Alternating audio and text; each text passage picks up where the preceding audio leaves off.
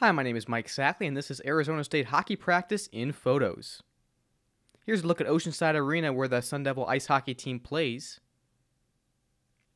This is the second straight year that Oceanside's been the home of the Sun Devils.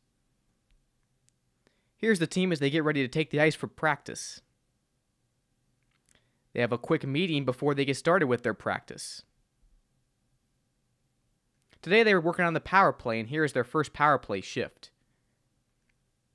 Here's another power play set they were working on. Here's a look at the Arizona State hockey locker room. The team meets around center ice before they take shootout practice.